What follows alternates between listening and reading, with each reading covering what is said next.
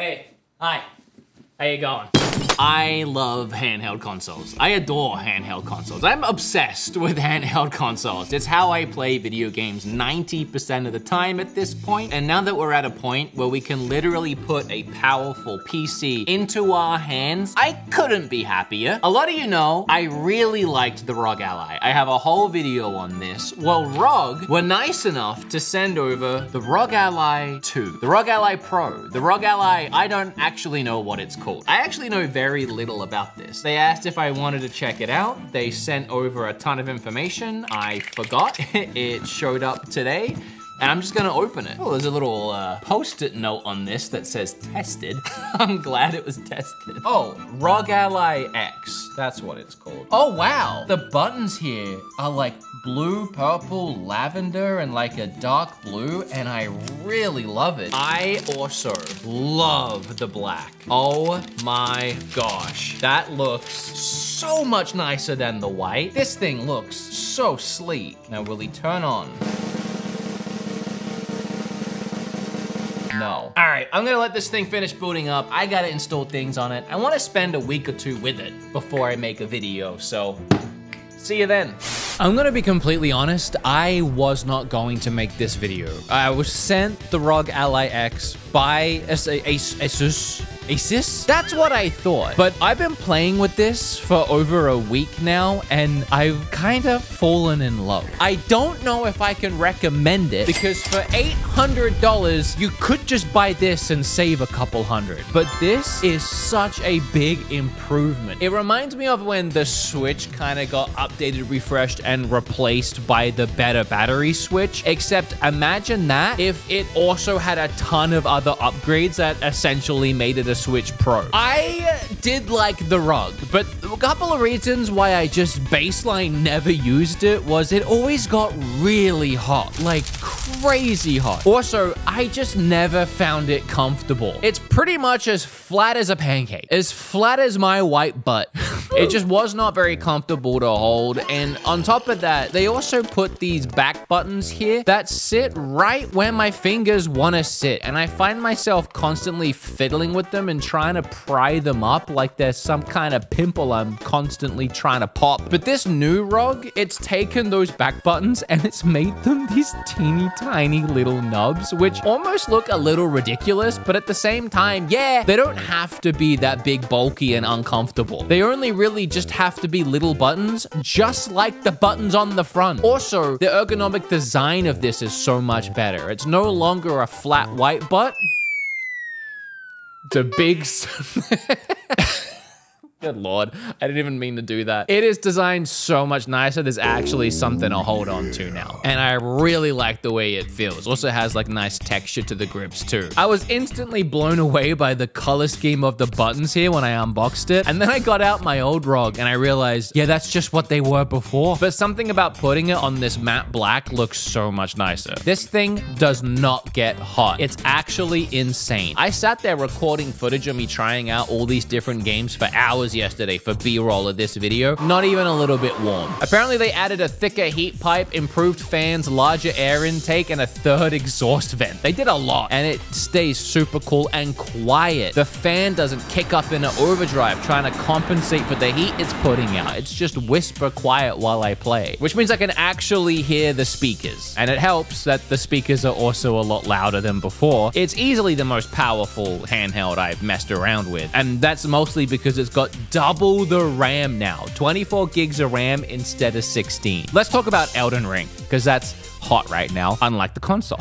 Elden Ring on this thing goes hard, man. I still remember checking out Elden Ring on the first ROG Allies, and it looked a little rough. You had to put the settings on low. Incredibly, and I can't believe how fast this technology is moving. Full resolution here, 1920 by 1080, and I'm not really dipping down below 40 frames. And can I throw out there the load times on this thing with its better RAM and SSD or whatever the heck they did did to this, 5 seconds from the title screen to playing the game. Stuff like this gets me really hopeful for the Switch too. And just the future of handheld gaming in general, I can't believe where we're at now. Another great example is Red Dead 2. I still remember booting up Red Dead 2 on my original Aya Neo, which was the first handheld PC I was sent. And I was getting like 20 frames on that thing and blown away that I could even play it portably. Forget all that. We're a few short years removed from that and already full resolution without having to put everything set to low settings like we did back then and then some. I am shook. I am beside myself. It looks gorgeous. This recording I'm showing you right now, this is literally just me recording the screen. If I pull out, you can see the whole console. That's what it looks like on this thing. Not only that, if you did go into the settings, lower the resolution, all of that, I managed to hit 55 frames. We're almost at 60 frames on Red Dead 2 portably with some tweaking. And I don't even know what I'm doing. I didn't even know that in Tunic, if I turned off VSync, I could hit 120 frames. My friend Bob told me that because before then I was locked at 90. And I gotta tell you, every single thing I tried to pick up and play on this worked flawlessly, first time, every time, no issue. And it made me love it and want to try and play more. This is a testament to that extra 12 gigs of RAM because I think a game like Fallout 76, for whatever reason, just needs a little bit more RAM, and the 12 gigs in this just ain't cutting it. But this thing runs it like a dream. 45 frames, don't have to mess with anything, full resolution. I can play Fallout 76 for hours, and I have been. I hated that game when it came out, but they've done a lot to it, and the DLC they released recently brought me back in, and I've kind of been loving playing Fallout 76 in bed while Kim watches TV and 90 Day Fiancé. I'm there grinding missions and getting caps and shooting ghouls in the head at 45 frames, and I've been loving it. A lot of people were telling me to try playing Tunic, and I kept putting it off, but I decided to download it on this, and wow, I've almost finished it. I loaded it up on my old ROG Ally. I mean, it's like a indie light game. The settings were pretty comparable. I don't think it needs any more than the 12 gigs that came with the ROG initially, but the resolution of the Steam Deck is only like 1600 by 900 or something. If I'm wrong, I'll put it here. But seeing it in 1920 next to the lower resolution is pretty clear and obvious, and just cool that I can do it in full resolution over here. I tried No Man's Sky, and that was kind of the choppiest experience out of all of them, which surprised me. I mean, this game's ported to Switch and runs really nice on Steam Deck. I don't know what it was. I don't know if I just couldn't figure out the settings, but it was like lock 60, which was great, but it kept dipping. When I moved the camera around, flying to and from a planet was massive lag spikes where it would almost freeze for moments. Maybe there's some finagling I can do there, but it wasn't an easy out-the-box experience, and that's really what I'm all about. Oh, and then Genshin Impact. I like to fool myself into thinking that now's the time I'm finally gonna play it and give up waiting for the Switch version, and then I never do because I'm still waiting for the Switch version. For some, I don't know what's wrong with me. But yeah, that thing works great, looks great,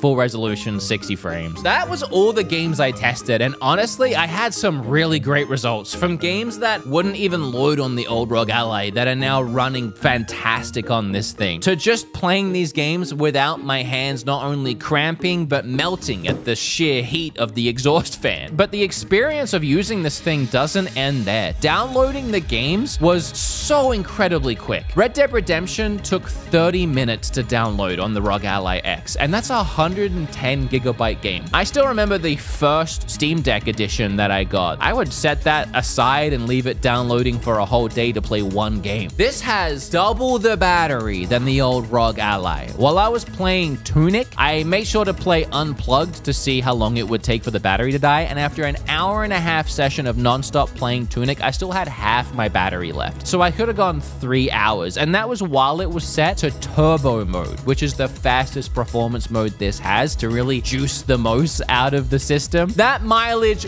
will vary. You know, if I was playing Red Dead on turbo, I wouldn't be surprised if I only got an hour and an hour and a half at best. But there's other performance modes you can dip to, and you can run this console on 25-watt turbo mode for as long as you could run the old ROG Ally at 15-watt mode, meaning it can do twice as much longer. That's like an ad mad for Bluetooth. The last thing I noted was now there's a 1 terabyte storage internally in this thing, twice as much as the old one, which of course means you can store more games on it at any one given time. We all know that's great. Having said all that, if I could justify the price hike to 800, it's got double the RAM, double the battery, and double the internal storage. Historically, we do know that those things cost money. The 1 terabyte version is almost $100 more expensive every time because storage has always been stupid expensive. That on top with all the other configuration they've done, moving things around and making it cooler and quieter, I gotta be honest, I do think it's justified in that price. If this is worth its price to anybody, this is absolutely worth the price increase as far as what they've done to this thing. Oh, I didn't even mention the 2 USB slots at the top now, which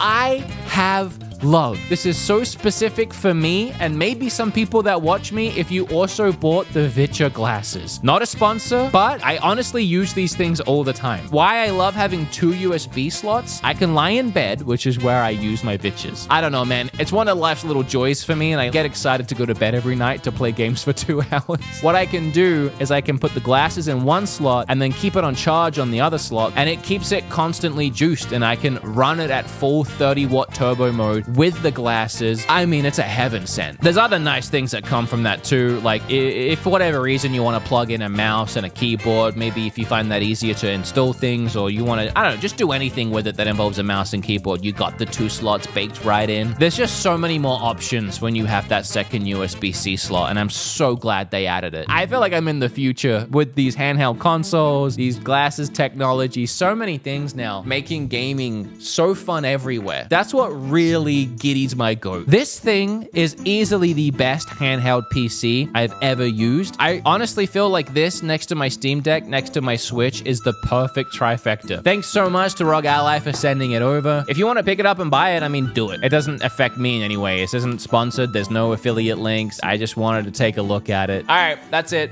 Like, comment, subscribe. Bye.